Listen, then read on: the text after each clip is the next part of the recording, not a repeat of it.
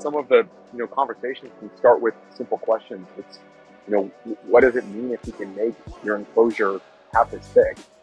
What does it mean if your enclosure can withstand 2x the drop? You can drop it to 12 feet as opposed to 6 feet.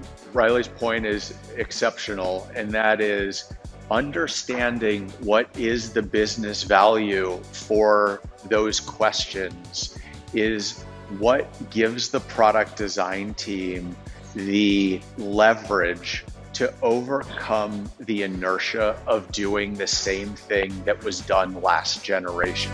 This is Tim Albright with Twice talking about CES 2022, and with me to discuss ARRIS and their new platforms are Mr. Ethan Askowitz and Riley Reese. Welcome, gentlemen.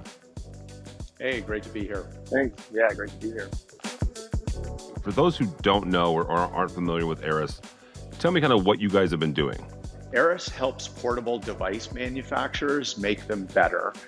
We do that with a manufacturing technology we developed and called additive molding, which takes elements of the aerospace materials world and makes it scalable and accessible to mass-produced products. And what we were talking about at CES last year was really the unique performance capabilities this introduces to the consumer product design teams that make the products that surround us every day.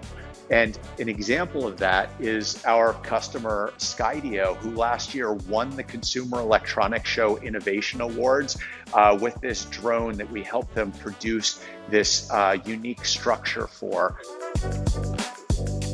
You look at the manufacturing process, they're really near zero waste, and this is a big deal in the composite world. When you look at high performance composites used in auto or aero, you have over half the amount of material that ends up in a dumpster because it's cut, shaped, trimmed, and then machined to final form and shape. We don't waste any material as we're generating the part, and as a result, we have a much more sustainable process.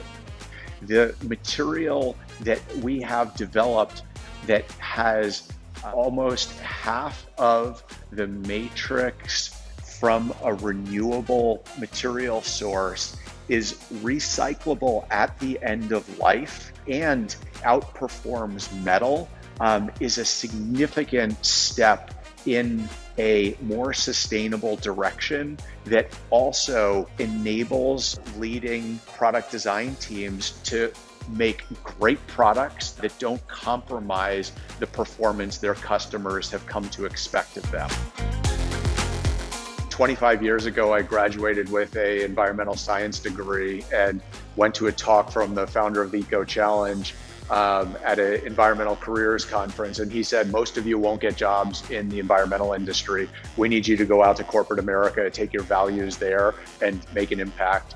And at ARRIS, we've surrounded ourselves with many people with similar values that are trying to make an impact and move forward, move progress, but do so in a sustainable direction.